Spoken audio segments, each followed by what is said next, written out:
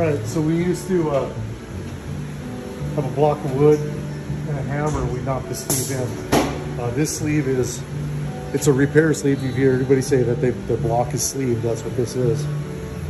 And you bore it out till it's till the hole is 3,000 smaller than the sleeve. Then after I've done that for a few years and broke some sleeves and whatnot, Dad had this old, this is a sleeve puller for a tractor. So we'll go into town. Yeah.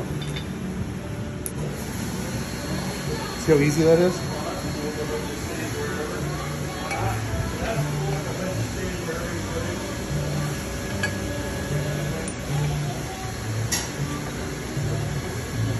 I don't know why it won't start.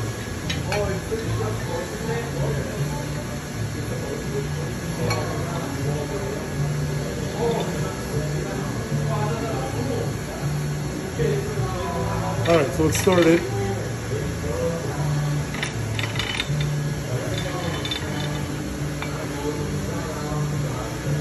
And we just push it in with that threaded rod.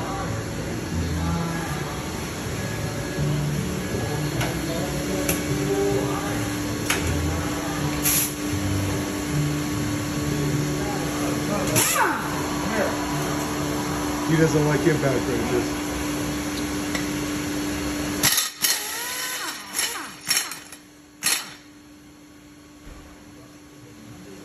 Nice thing about this is it sort of keeps it straight.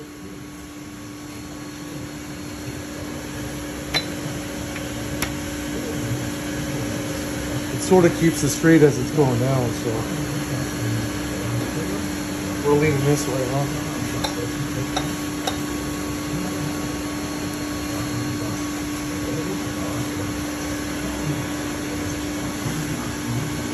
All right, give her a go.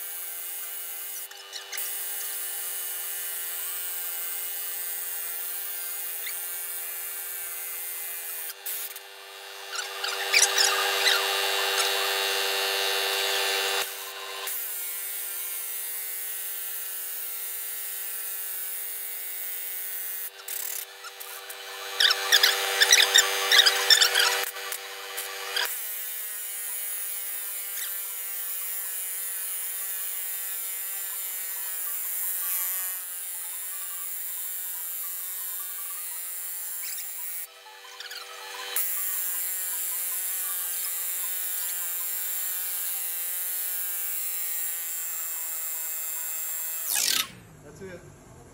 Stop? Yeah. That's not even what it is. Oh yeah, it is. It is? Needs to shoot out on the bottom. Oh. I thought that was the gap. Yeah, so it's an issue with the impact wrench. I put oil in it and then it moved again. But they're hard to push in there. That was extremely hard, but they're always hard to push in.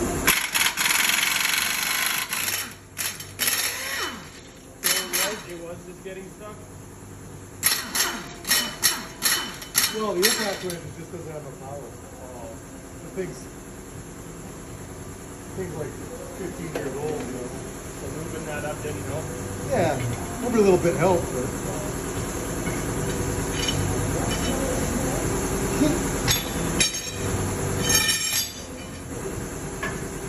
What would happen if there was like slightest little gap at the bottom if it wasn't. It could move, believe it or not. I mean, from what we just witnessed, you think there's no way it could move? Yeah. But what can happen is it could settle. Theoretically. Yeah, and then we'd have the sleeve down in the hole a little bit, and then the gasket wouldn't seal. Then the gasket wouldn't seal on. Oh, It'll make, yeah, it'd be just too much for the gasket to take up. So now we put the mooring bar on it with a flat cutter, and we'll go around and we'll cut this till it's flat with the deck surface. I mean, for my first example on video, I was hoping that it would go smoother than that, but it's really an air supply issue and need a new impact wrench. It's not bad to show how long it could. Yeah, how bad it could go, right? The bad side. Every video shows everything smooth, you know? Yeah. But like if we would have had that much trouble with one, because this is what we used to do. I'm scared to touch any of this stuff and it won't be hot. You can see that. What we used to do, smash it with a hammer. Oh, that's how you got them in? Yeah. Huh. And after about half an hour of that, you don't have much left in your arms. Plus, you're always running the risk that there's an imperfection on here. Smashing up the end. Well, no, it'll crack it because it's just cast iron. Yeah. Couldn't you just warp? Couldn't you fuck up the edges of it or something too? Not really. Well, I suppose they're probably in a little bit. They're probably in a little bit. But Mr. Anderson made us this. Yeah. Oh, to set on it. Every time he makes me a tool, he puts a ye old sleeve driver. Ye old sleeve driver. Ye old sleeve driver. So every time he makes me a tool, he puts something like that on it. Like I've got some that say COVID tool company. So, all right. Well, we're good on that, I think. We'll have some lunch, and this afternoon we'll get that top cut out, and then we'll bore it to the correct, and bore it the same as these holes. Another thing I should say is that, like, I know this is 3,000 because I measured it. If you were to go 4,000 or 5,000 press fit, you could still get it in there. But then you run the risk that this cylinder is going to be all around because you're pushing on that wall. So, well, this was probably a little bit out around anyway. It's just something you got to deal with every time. So ideally, you push a sleeve in and then you bore all the cylinders again. So just to make sure they're all exactly the same. Right. Like I've hit a few measures. If I get the right on here. Yeah. So this guy, we'll zero this gauge here. And then we'll go this way. Yeah, it's like 3 thousandths out. It's almost 3 thousandths out around. So it's a little oval. Yeah. But I measured them later on. Well, look at that even. It's already changing some. That's like a half. And these are old, you know, these aren't fresh bores, so. See right there, it's 1,000. They're not fresh bores. It's a spare engine for the guy, so he isn't concerned with having it right on. And race engines, they always put so much clearance in them. Like that piston's got like 7,000 clearance in it. So. Is it mostly just important to just have them the same rather than have them a specific size? I would think that it's more important to have, generally the damage that you do is because the cylinder is too tight, the hole's too small. So a lot of when I first started doing this, I was surprised that, like, I would get a block back from an engine builder, from a machine shop that knows what they're doing. And I'd measure my piston and I'd have like 8 thousandths clearance in it.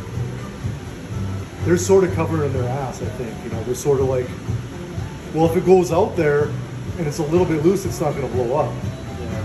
If I have it a little bit too tight, it's going to blow up, or there's a chance it'll blow up. So But yeah, there's every piston manufacturer has a clearance that they like. You know, depending on what material it is. This is aluminum hypereutectic, so it grows less than a forged piston. So if we were to put this in there, which is the wrong size, but if we were to put that in there, you could get by with 1,500 clearance, which is barely anything at all. Put a race piston in there, obviously that one's going to be 6,000-7,000. And the only thing it really, like if race cars had mufflers on them and everything, you'd walk up to them and they're going no, because the pistons are flopping in the cylinder, but you can't hear it because they got open exhaust. And then this is sort of a piston that's between OEM piston, although new cars have hypereutectic pistons, but like a regular cast aluminum piston is what most older vehicles would have. And this is kind of between a forged and a hybrid or a cast. So, all right, let's get some meat.